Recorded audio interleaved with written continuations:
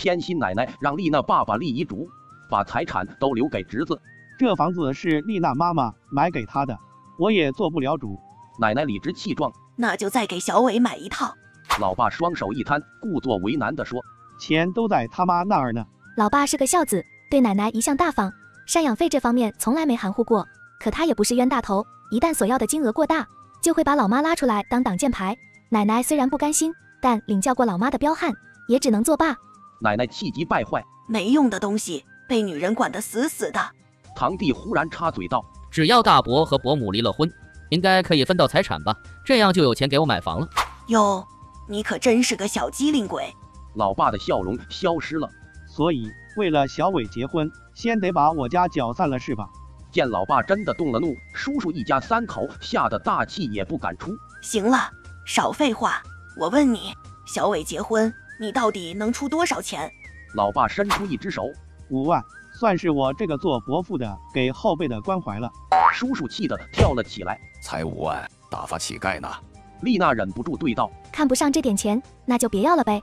叔叔看向丽娜，眼神充满了怨毒。死丫头，是不是你挑唆了我哥？他才不给钱的。今天我就代替大哥好好教训教训你。他抬手就要冲过来，却被爸爸直接撂倒在地。老爸暴喝，感动我女儿，1分钱都没有。叔叔发出一声惨叫，婶婶和堂弟吓得愣在了原地。杀人了！奶奶立马躺倒在地上，开始撒泼打滚。你这个不孝的东西，竟敢打弟弟！你爹死得早，我一把屎一把尿把你拉着大，结果养出个白眼狼。小伟结不了婚，老黄家的根乱在我手里，有什么脸去见老头子哟？快打，连我一起打，我也不想活了。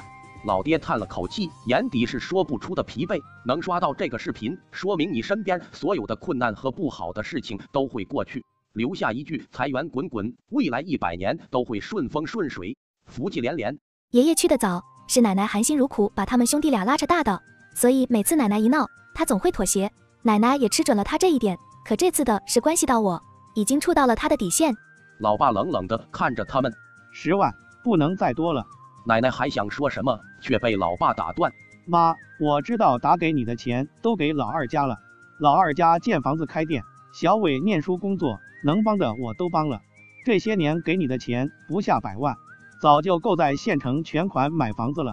我的钱也是辛辛苦苦赚来的，不是大风刮来的呀。老爸的身家是他和老妈一手打拼出来的，期间吃了不少苦，甚至落下了胃病。可奶奶从来不关心他的身体，只知道要钱，他满心满眼只有叔叔一家。果然，奶奶并不满足，10万也太少了，彩礼钱都不够。老爸看着奶奶，轻轻地说：“当初我结婚可没花您1分钱。”爸爸结婚的时候，奶奶借口穷，愣是1分钱都没掏，婚房和婚礼全靠他俩，还有老妈家里资助。可半年后轮到小叔结婚，奶奶又是建新房又是办婚礼，还给了婶婶不少的彩礼。老爸虽然没有和他计较，但这件事一直是他心里的一根刺。可奶奶一点都不愧疚，反而继续胡搅蛮缠。当时是当时，现在是现在，能一样吗？10万够干什么的？至少要100万。你是他亲大伯，总不能眼睁睁看着小伟结不了婚吧？老爸叹了口气，眼里满是失望。他缓缓地说：“没钱的话，那就等有了钱再结婚。”奶奶故技重施，躺下打滚。我怎么生了你这个不孝的东西哦？老黄家绝后了。可这次爸爸只是冷冷地看着他，再闹，我连这10万都不给了。奶奶还想说什么，可爸爸抢先一步打断了他。您再这样闹，以后赡养费就按法律规定的最低标准来，多了1分钱都没有。眼看榨不出更多的钱，奶奶愤愤起身，那我就勉为其难地收下这10万了。说完气哼哼地走了。2个月后，老爸收到了堂弟婚礼的请柬，因为上次不欢而散，他本来不想去，可叔叔再三赔礼道歉，态度诚恳，说想趁这个机会给我们好好赔罪。老爸心软答应了，毕竟是一家人，也别闹得太僵了。对他们的赔罪，我抱着怀疑态度，可老爸的面子也要给，于是只能请假和他一起回去。婚礼当天，婶婶带着一个秃头男人来到丽娜身边，满脸堆笑。刘主任，这就是我给你说的那个侄女黄丽娜。刘主任咧嘴一笑，漂亮，身材不错，很好，我同意了。丽娜看向婶婶，他是谁？婶婶不紧不慢地说，刘主任是小伟他们厂车间主任，老实可靠，事业有成，难得的好男人。他不嫌弃你年纪大，学历高，愿意娶你，只要你们事成了，他就提拔小伟当组长呢。刘主任也在一旁憨笑。丽娜，你放心，等婚礼一结束，我立马就回去和老婆离婚娶你。丽娜气得说不出话来。感情为了让堂弟当上小组长，就把我卖给油腻老男人当小三。见丽娜不说话，婶婶语重心长地劝道：丽娜，你快30了，也到了该嫁人的年纪了，正好趁这次小伟结婚，把你们的事业定下来，给咱们家来个双喜临门。30岁就该结婚了是吗？丽娜死死盯着婶婶，从牙缝里挤出一句话：婶婶，你快50岁了，也到了该死的时候了，怎么还不去死呢？婶婶的脸色极为难堪，但碍于有主任在场，所以不敢发作。你这孩子怎么说话呢？好心当成驴肝肺，也就你是我侄女，才让你俩认识。刘主任条件这么好的男人，一般人我还不乐意介绍呢。既然他那么好，那你自己留着吧，可千万别给我。他偷偷观察着有主任的反应，想笑道：我可是你婶婶，我乐意，你叔叔也不乐意啊。丽娜一声冷笑：管他乐意不乐意呢，正好你俩都没有离婚，不是正般配吗？只要小伟成了刘主任的儿子，别说什么组长，就是主任，这个皇位也要传给他。正好趁今天亲友都在，你俩也把事情定下来吧，母子同时结婚，这才叫双喜临门。小贱人，敬酒不吃吃罚酒，今天不管你乐不乐意，一定要嫁给刘主任。只要你成了别人家的人，大哥就不会向着你，家产就都是小伟的了。刘主任，就现在我摁着他，你来把生米煮成熟饭。嘿嘿，小美人哥哥来了！丽娜大喊：哥哥救命！叫也没用。婶婶恶狠狠地瞪着丽娜，人都被我支走了，这里只有我们仨，你叫破喉咙都不会有人来。可话音刚落，2个1米9的肌肉壮汉冲了过来。妹妹，我们来了。婶婶傻眼了。你们怎么在这儿？我冷笑一声，没有回答。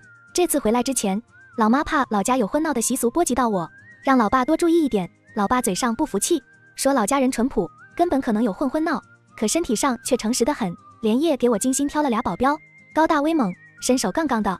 不过怕叔叔婶婶心里别扭，所以对外只说是我妈那边的表哥想趁放假来老家玩玩。没想到真派上用场之前，婶婶故意把他们支走，但他们找机会折了回来，一直守在附近。这也是我为什么敢直接对他的原因。丽娜冷笑一声，指着婶婶和刘主任：他俩想欺负我，给我狠狠地打。在2个5大3粗的保镖面前，婶婶和刘主任根本没有任何还手之力。敢打我，我是他婶婶。好汉饶命，我根本没做什么。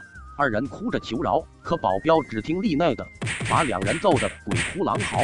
婶婶的眼里全是怨毒，高声咒骂：小贱人，敢打我，我要告你，让你赔个倾家荡产，蹲监狱。我们下手有分寸，只是皮肉伤，连轻伤都算不上。丽娜一声嗤笑：那你去呀，看警察会把谁抓起来。你意图强奸在先，我们只是正当防卫，后面还想敲诈勒索，我会花重金请最好的律师，让你牢底坐穿。到时候所有人都知道黄伟有个蹲大狱的妈，看他以后怎么混。提到堂弟，婶婶终于老实了。临走之前，丽娜特意关照了一下刘主任：今天遇见我，算你倒霉，这个仇你就记在黄伟母子身上吧。刘主任恶狠狠地看着婶婶，恨不得把她生吞活剥了。我们前脚刚离开，就听见屋里传来摔打声、男人的怒吼声，还有女人求饶哀嚎的声音。不过这就不关我们的事了。他既然敢做出这样的事，那这门亲戚我不要了。我现在要做的事情只有一个，那就是带老爸离开这里。等我赶到酒店的时候，婚礼已经开始了。堂弟和郭美美喜气洋洋地站在舞台中央，感谢父母的养育之恩。我不禁纳闷，男方母亲明明没来呀，可我很快就找到了答案。奶奶代替婶婶站在男方母亲的席位上，笑容满面地受了新人的礼，整个场面诡异又和谐。意外的是，老爸作为男方家长也被请上了台。堂弟骄傲地说：在今天这个特殊的日子，我必须要感谢一个人，那就是我的大伯，黄氏集团的老总，身家过亿的成功企业家。台下顿时响起热烈的掌声。黄氏集团那可是个出名的大企业呀，老黄家竟然出了这么个人物，可真是祖坟冒青烟了。这小子可是我从小看到大的，没想到现在这么有出息了。老爸乐开了花，衣锦还乡是每个凤凰男的梦想，这种成就感是多少钱都买不来的。看老爸这么开心，我也不忍心上前打断他的美梦，只好等仪式结束再说。可堂弟忽然问道：大伯，等你死了以后，公司给谁？此话一出，原本热闹的会场顿时安静下来。丽娜不敢相信自己的耳朵，赶忙问旁边的大妈：他说什么？旁边的大妈也难以置信，好像是说大伯死了以后公司给谁。我气不打一处来，惦记财产就罢了，还敢咒老爸死？老爸的笑容僵在脸上，场面一度非常尴尬。还是司仪率先反应过来，新郎的意思是感谢大伯一直以来的帮助，会像孝敬父母一样照顾大伯一辈子。司仪给堂弟找了台阶下，可堂弟偏偏不领情，反而大声喊道：除非他把财产都给我，否则我才不照顾他。会场死一般的安静，老爸的脸色极为难看。